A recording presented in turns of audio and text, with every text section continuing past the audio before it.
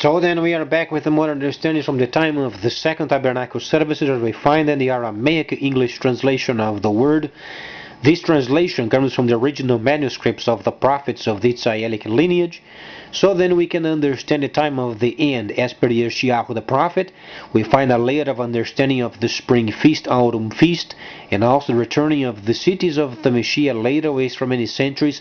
Precisely then, Yeshayahu the 61st chapter and chapter 1:8, precisely stating those areas that we must be aware of. So then we find ourselves studying the instructions. Let's understand then what went on with the wife of Lot.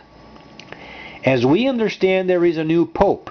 There was a new pope from Germany and then another pope from Argentina. Understandable. However, the Vatican is broke. They are broken because they are scoundrels. Let's understand the thieves and scoundrels that these people are. They represent God, so as they say. Yet they steal. So then, let's try to understand the deal with the Pope. Understandably, the second Pope is very humble, as we may say, comparing with the others. As we understand, he's also trying then to get some of the areas of their own religion cleaned up. Besides the scandals of Australia, where then these people from this scoundrelized system is having sex with children and molestation of many kinds, yet there is some sort of a cleaning up of the system. Yet Brazil, unfortunately, because we got nothing to do with this junkie system, yet because of some sort of glimpse of faith and some sort of a savior, yet they don't understand that the Messiah must never leave the Holy of Holies. They have some sort of a notion that there is a Savior. We can grant this much. However, they must know the truth.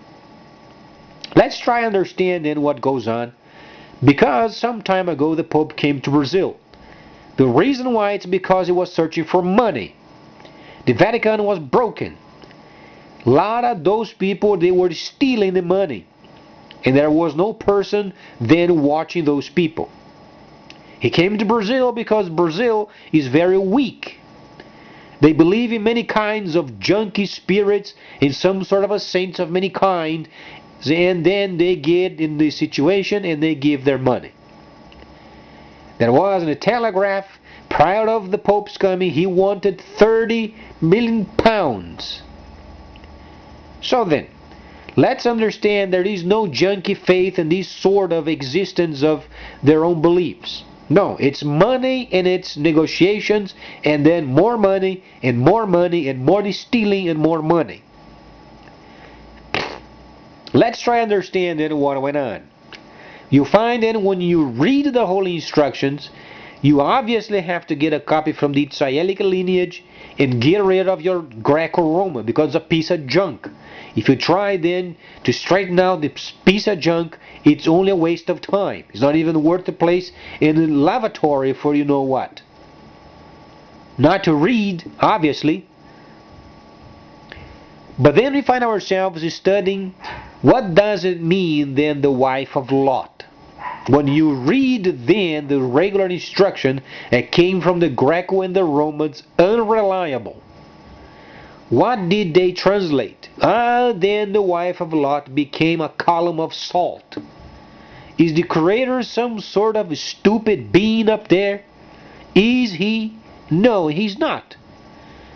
Is he going to be mystical because his wife then went out of the city, she then observed the back, and then she became a column of salt? What does it mean, a column of salt? Have you studied how the Roman legions used to be paid then in Africa? But that's the point. People don't study.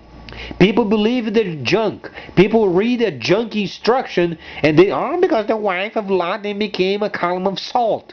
Where do you find a column of salt? In northern Africa to this day you find areas where they make then columns of salt. That's how then the Roman legions used to get paid taxes from. When they began to translate the holy instructions from the Hebrews, they did not understand how then the wife of Lot became salt. How could she become salt? The answer is then in 45, when the Americans released the first atomic bomb on Japan. You understand, after the blast. Try to understand after the blast.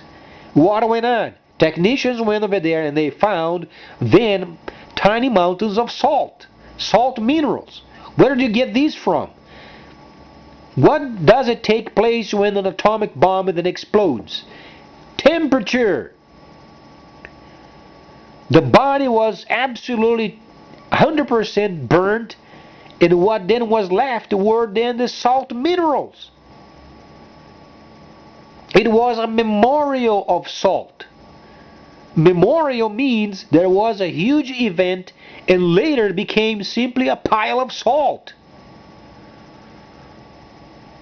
But then the ignorant, they read all because it became a column of salt. Column of salt was the most popular understanding of the Roman legions receiving taxes via columns of salt.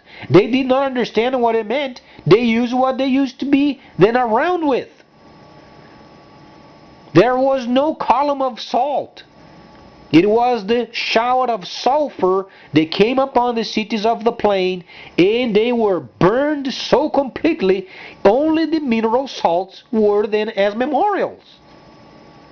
Simple. If you don't understand it, then simply were retarded. You have to understand what caused an atomic blast. You have to understand then when you have a very high percentage of sulfur. It's pure, nearly pure sulfur. If you light a match on it, it becomes a blue flame, and this flame then simply melts then iron. You have to understand a bit of chemistry. You can't go around with a false humility, talking junk and mesmerizing and lying to the rest of the world. You have to learn.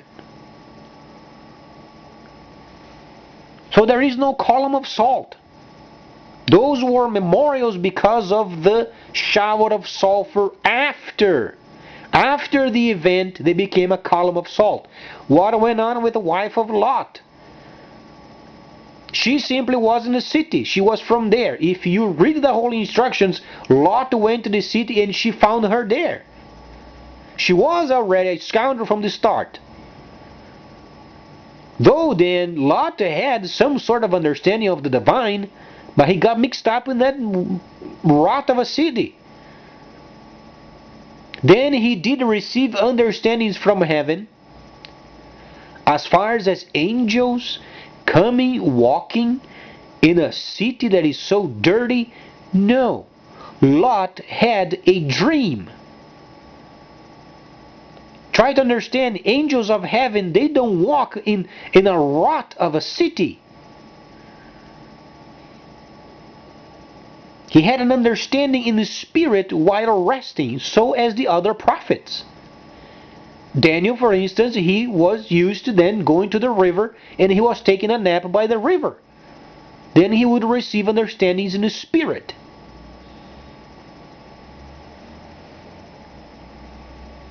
Then he did understand via his dream that then a situation very important would take place. So he did. He warned his people, but she didn't believe. She went as far as outside of the city. She went back because she thought Lot was crazy. He was explaining his dream. That's why she returned. And she was burned with the rest of the people. Do you think if an angel or then a set of angels would come around, she would not go out of the city? Oh, she would have run out of there real fast. But the problem is, they were not there. Only Lot himself had a dream and a spiritual understanding of judgment from heaven. And he explained and explained and explained and explained and explained and explained and explained. She didn't believe him. She went out as far as the outskirts of the city, and he was gone, and she went back. She was from there. She was a scoundrel. And she was burned with arrest. Thus became her then, after the event, then a memorial of salt. There is no column of salt.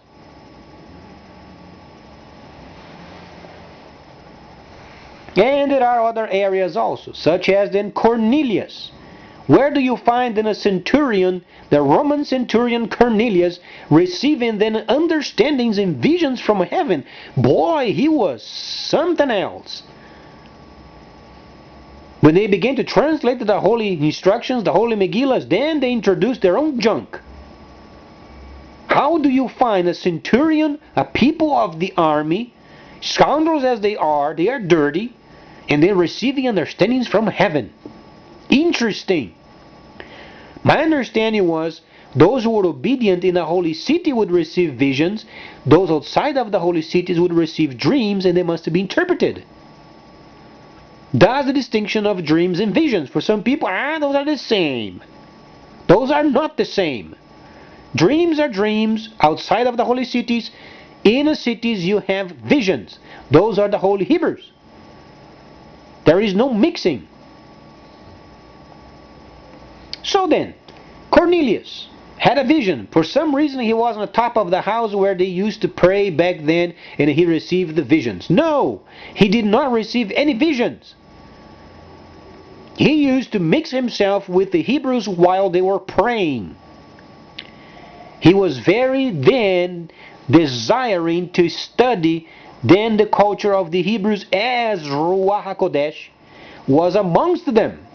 He wanted to become part of them. But he was not from the covenant. He was a Gentile. As the Hebrews came around to pray, then because he was giving alms. What does it mean giving alms? He was giving then clothing to the unfortunate people. He was giving then provisions. He was giving shoes, clothing, and so on and so forth. Then he would afterwards mix himself then with the Hebrews as they were praying. He did not pray himself. And then because he was doing this very often, then came a word from heaven that he was noted. Then he was given instructions. Go over there to Joppa and visit with Shimon. He's going to instruct you more. But then the Romans decided to turn it around. Then the Romans were the most important, and then the Hebrews were then placed in the lower level. Where do you find these Greco and Roman translation? It's a piece of junk.